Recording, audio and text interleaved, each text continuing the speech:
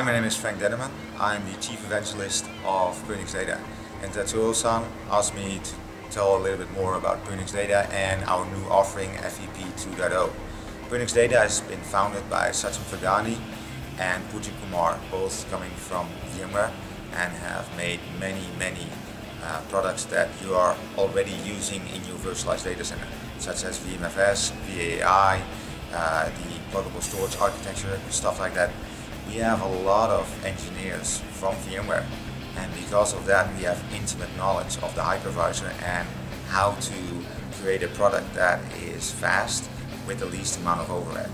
So FVP 2.0 provides acceleration of your application I/O, and you can create a profile to accelerate your virtual machines and use read and write acceleration.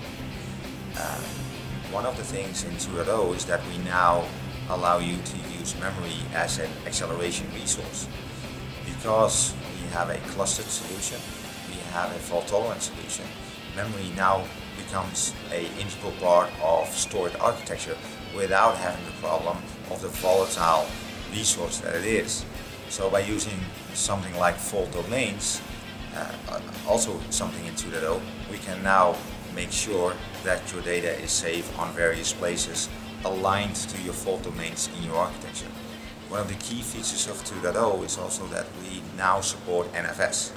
We support VMFS, NFS, all the protocols that you're using right now in your virtualized data center you can use.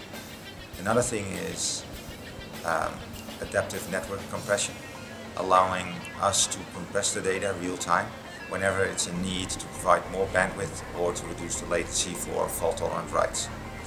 So one of the use cases that we typically see for FVP is database acceleration. Example is one of our customers who have virtualized and accelerated over more than 60 Oracle and SQL databases. And one of their key problem was time. And one of their databases, their report took over 12 minutes on a physical machine to run the report and complete. Now, when they went to a virtualized environment, it took them like 30 minutes to virtualize, to do the report. So they took them like 5 years to try to get back to the 12 minutes. They weren't successful until we came along and we did it in 8 minutes.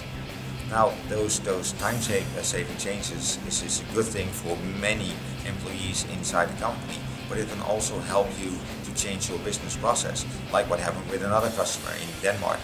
They changed their entire business process because they got the results so fast, they didn't need to do the extra work.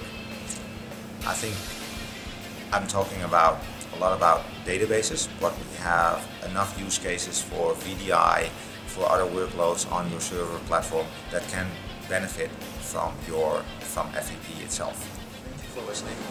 This is Denneman signing off for VMworld 2014 in Barcelona. Thanks.